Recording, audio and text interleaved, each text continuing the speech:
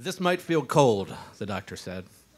But before I could ask what might feel cold, my 20-something self was given a glimpse of my old man future and the exams I will need simply for being an old man. The stomach pains I'd been experiencing in my early 20s were a first, so when I made the doctor's appointment, I had no idea what to expect. It started with poking and prodding on my stomach and lower back. And then I was instructed to drop my trousers and bend over the examination table. Definitely didn't expect this.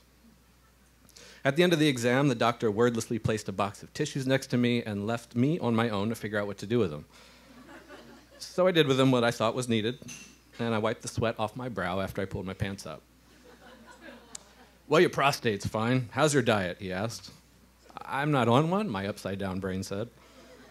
The doctor just looked at me. No, I mean, what sort of food do you eat on a regular basis? I told him mostly pizza and gas station food for my delivery job. He frowned, told me to change my diet, then asked if I was under stress. I left wondering if I needed a finger submarining up my ass to know I was under stress and eating like shit. That curiosity was coldly interrupted when I sat down in the driver's seat and immediately realized what the tissues were for. I drove the entire way home with one butt cheek lifted off the seat. The stomach pains went away, and I thought no more of it. About 2 decades later, I crested the ripe age of 41 years old and was honestly surprised I made it that far. My bad food intake for over 20 years hadn't changed, and my stress in life went from no clue what I was doing in my 20s to no fucking clue what I was doing in my 40s.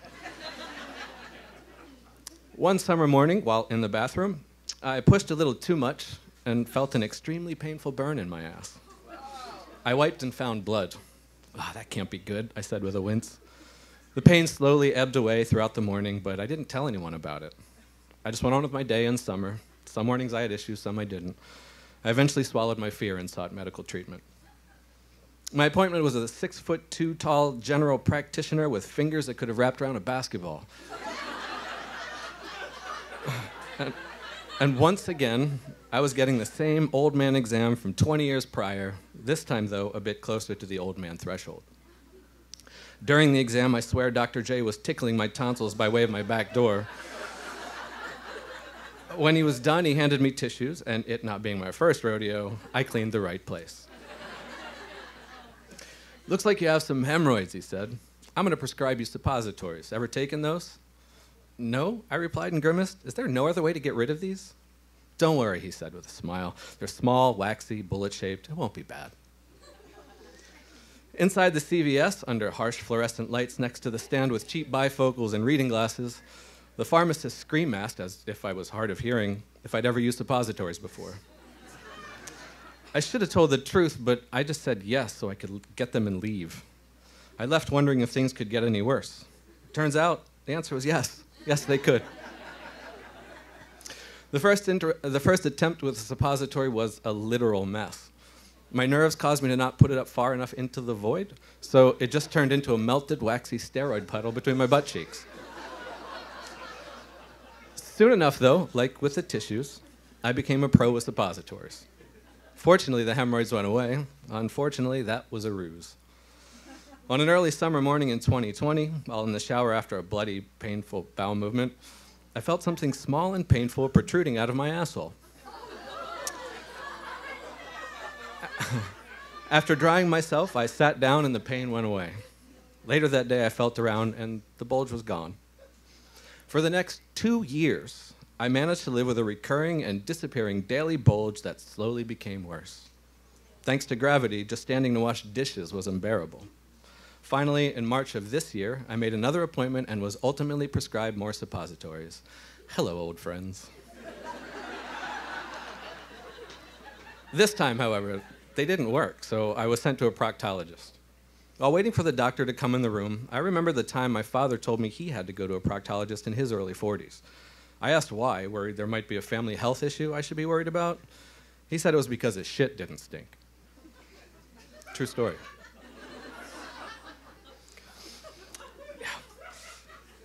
You're going to feel a little pressure and cold sensation when I put the scope in, the doctor said during the exam. And this was a markedly different phrase from the previous warnings I got, and I actually felt at ease. The exam took 10 seconds.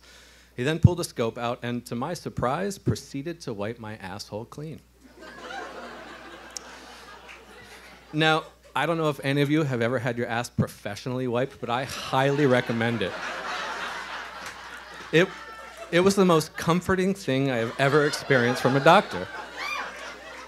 There's probably some psychobabble about it most likely being a memory of being wiped as a baby. But as someone who's been forced to do it on my own for well over 40 years, I had no idea I was an ass-wiping amateur at best. So you have 3 prolapsed internal hemorrhoids, he said. But I think we can take care... Yeah, exactly. That's my reaction. But I think we can take care of them next week with a procedure called rubber band ligation. I like to think I have a good grasp on words. Ligation, though, that was a new one. And I didn't like the way it sounded. Ligation. Following week, I got my explanation. What I'm going to do is grab hold of the hemorrhoid, which you won't feel. Then I'm going to use a tool to place a tiny rubber band around the neck of it. There are no pain sensors there, which is why there's no pain. You'll feel some pressure after that. This rubber band will cut off the blood flowing to it, which will cause it to shrivel up and fall off on its own during a bowel movement after a few days or a week. Ligation. With that info now bouncing around my panicking mind, I again got in the jackknife position on the exam table. Suddenly, I no longer felt old inside. I felt like a scared child, wondering if the punishment really fit the crime. I gripped the thin white paper that lined the exam table as if it was the blanket I had as a 5-year-old, and just hoped the beating would be quick. Okay, here's that pressure and cold again, the doc said. I'm going to grab one of them now. Let me know if you feel it. Look, there's a lot about the body that I think is pretty fucking disgusting, but I have to admit, the fact that I didn't feel him grab something inside my asshole was kind of interesting. I then heard a snap and immediately felt the aforementioned pressure. He pulled the scope out and the rubber band snapper out. Okay, I'm going back in, he said, as if he was crawling tunnels looking for booby traps. A few seconds later, snap, got it. He removed the hardware from my backside, then came that glorious cleanup, but I couldn't enjoy it as much as last time. My body could tell something inside me was being strangled. I left with written instructions on how to spend the next week. I read everything, but my eyes glazed over one very important medicine I needed but never got. Laxatives. Yeah, another reaction. I wasn't able to shit for 2 days. I knew I probably should have, but my brain was so very opposed to the idea. Where I was told would only be a pressure was goddamn beehive, and shitting would only stir the nest. But I knew this was how the ass wranglers fell off, so at some point I would have to. Eventually, the time came. For the first minute on the toilet, I could feel the physical urge to go, but I was still constipated, mostly from fear. Then the rabbit dropping happened, and my body erupted into pain. My hand found the wall to steady me from falling face first off the toilet. Sweat began leaking out of every pore of my body. A sound I'd never made before came from my gut, out of my mouth, and into the echo chamber of the room. This was not how I wanted to die, on the crapper like Elvis, but without the drugs.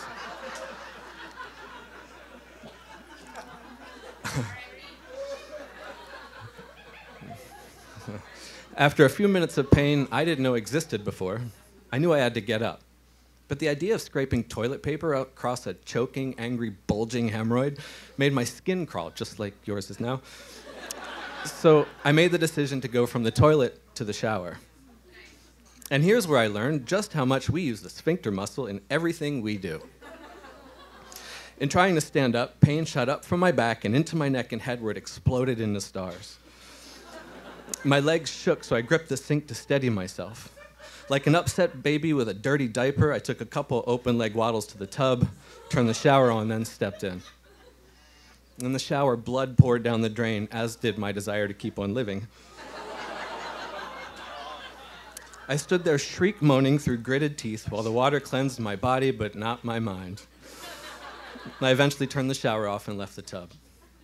As I stood dripping water on the bathroom floor and shuddering uncontrollably from the pain and shock, I thought a distraction would help, so I called my friend Christy, who was in an airport and boarding a flight. In hindsight, I wasn't really looking for a distraction. I was a middle-aged man, alone, and feeling like a vulnerable child in physical pain. What I needed was a parental figure I could be vulnerable with. I didn't feel like I could call my own mother in that sort of moment, and my father, who was at the time in the hospital after suffering a major stroke, I hadn't spoken to in nearly a decade. "It's okay," Christy said. "This is going to pass. Just remember to breathe."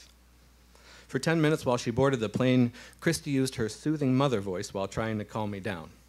Eventually, she had to put her phone in airplane mode and hang up. And I would find out later the woman sitting next to her on the plane asked if the person she was talking to was okay. So as not to embarrass me with a total stranger, she said her friend was pregnant and having contractions. The woman smiled and said, "Well, I hope it comes out healthy." I looked again at the written instructions. Did I miss something? I was taking the pain medications as instructed, but I was told there wouldn't be too much pain. Then I saw the line about the laxatives. I quickly DoorDashed some laxatives, and within 30 minutes was taking the first few. My body slowly stopped shaking, but I was physically exhausted. I gobbled down a weed gummy and slept for the next 4 hours. When I woke up, the pain was down to what felt like a paper cut in my taint, just one being made every 10 seconds. The laxatives eventually kicked in 2 days later, and for the first time in over 2 years, I took a pain-free shit. Even the bulge was gone. Yeah, applaud that. Applaud that, yeah. I never thought I'd get applause for taking a shit. This is great. I love it. I had never cried for joy on a toilet before until that overwhelming moment. It was a slight burn, but within days, even that was gone. 2 weeks after the procedure, I had my first 2-shit day in what felt like forever. It was a freedom I didn't know I missed, and hell, just a few weeks ago, I took 3 in one day just because I could. It's great. I admit I've taken my gut for granted for a long time. Discovering California burritos and bottled Mexican Cokes when I moved here 14 years ago probably didn't help either. But my eyes are much more open now to the coup my body can throw when I treat it wrong. These days, I go to the gym and eat salads. Oh, who the fuck am I kidding? Gyms smell weird and salads are for rabbits. Anybody want to get some tots after this? Adam Greenfield and his little friend.